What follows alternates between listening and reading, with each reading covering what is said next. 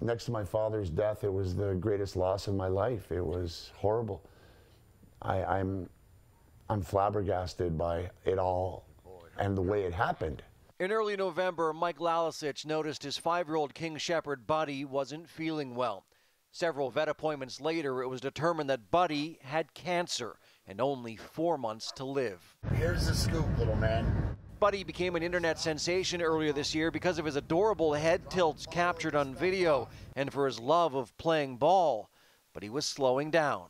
My son said, "Dad, you'll know. You'll know when it happens." And I said, "You're right, Mike, I'll know." And you know how I'll know? He won't want to play ball with me anymore. It'll be all done. Because for Buddy, ball was life.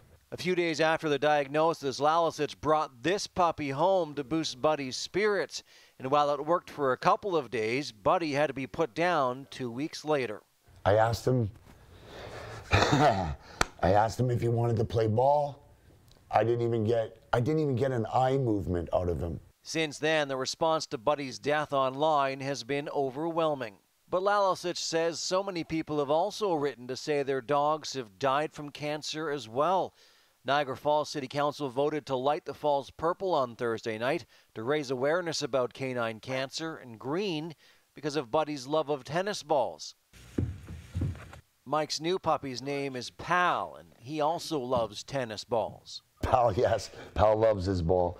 Pal is learning that ball is life, just like Buddy. And Mike plans to continue posting videos with Pal to make people smile. He certainly is friendly. Adam Atkinson, CHCH News, Niagara Falls.